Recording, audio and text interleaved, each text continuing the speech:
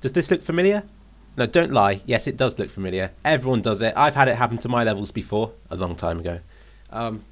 You've got a hole in your skybox, probably.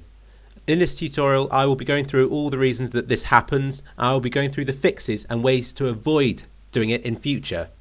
Enjoy the video. I get asked this about 3 or 4 times a day. Why is my water not working?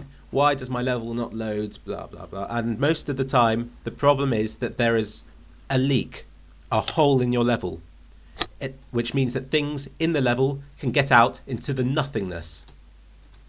Now, it doesn't matter how small the hole is. If there's a hole, then it will happen. To find this hole, you go up to Map and click Load Point File. Once you've compiled the level, it will find one of the problem areas and it will show it when you click this. Yes. And there you see this big red line appears in your level. And if you follow it, hey look, there's the hole. This is where your map is escaping out into the nothingness. So you fix that and it should work. Or at least there will be one less problem with your level. You compile it again, you load the point file. If there's still a point file there, it means that you've got another error in your level. Once they're all fixed, it'll probably work.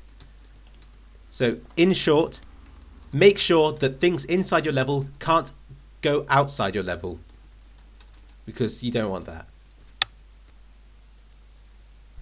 How can you avoid this? This is the bit that you need to pay attention to, because it'll save you hours.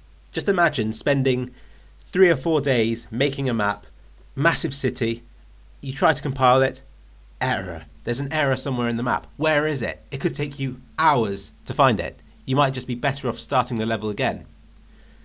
First thing, align to the grid. Now, to align to the grid, you can change the grid scale by clicking the plus and minus buttons at the top, here and here, or you can press the button next to P on your keyboard. I recommend starting off your level with a 64 by 64 grid. Once you do that, there will be no small holes in your level. So if you do accidentally not align it to the grid properly, oh look, I can see a hole, and it's really obvious to see because it's 64 wide. So yeah, make a nice big grid size so everything's nice and neat. Second thing, don't carve. And people go, well, you know, if I do it right, is it all right to carve? And the answer might be yes, but no, don't carve, because if you're asking whether or not it's right to carve, it's not. Even if you don't think it's right, it isn't right. Carving is bad. If you want to make a corridor, don't just get a block, make another block through it, and go up to, where is it, tools, and see, I don't even know where it is because I don't ever do it. Carve. Because once you've carved it, you might think, hey, look, that's really good. Now I've got a hole in my level for people to walk through. But no, it's messy. It's messy. Do it the long way. Do it the way that works, because otherwise there will be problems. So yeah, 1, align to grid. 2, don't carve. And 3, if you really want to make sure that there's no hole in your skybox, you can do it the way that I recommend you doing. It's not the best way to make a skybox, but it's the least problematic. And so that's why I tend to say it, because it saves me a bit of time. So make a big block around your level, nothing outside it. If there's something outside it, it won't work. Once you've made it, make it hollow. Control H. I'm going to make it -32, because that means it hollows outwards, so everything inside that box is now still in the box. There is no hole in this skybox. I'm not going to touch the skybox now. I'm not going to resize it. If I want to change the size of it, I delete it and do it again, but bigger. So yeah, align to grid, don't carve, and do the skybox this way, and you shouldn't have a problem with that. You can put blocks outside the grid, but don't put people or entities, because that won't work. I know this tutorial is boring, you might already know it, but if you have had problems with this in the past, this is the reason. It's a boring reason, it's a boring answer, but it saves you a lot of time. In fact, I'm going to show you a level that I had to look at earlier. This person's been making a map for about a week. The map is really complicated. It would be good if there wasn't a problem in it. Here is the level. Very complicated, and it looks great. I mean, you know, the problem is, when someone said, oh, I have a problem with it, let's try and find the room. Yeah, here's the room. Oh no, it isn't. Ah, it's too big.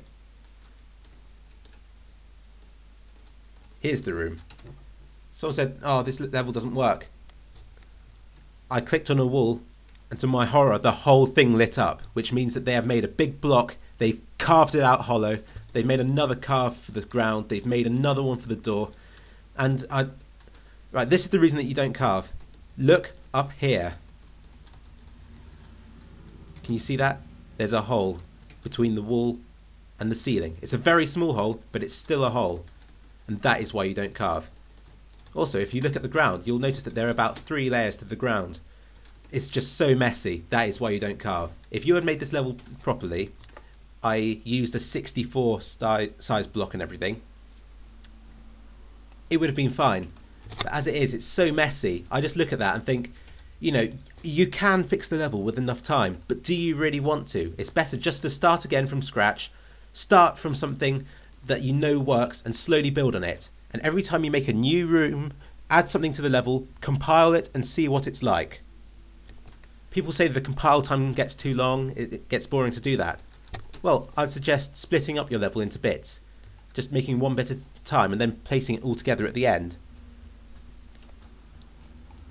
I can't stress this enough. You've got to make the level properly. There are no shortcuts to making levels, because if you try and make a shortcut, it'll take you longer in the long term, because you'll have to try and find problems which will take hours and hours to find, and it makes me feel sick. So yeah, don't carve.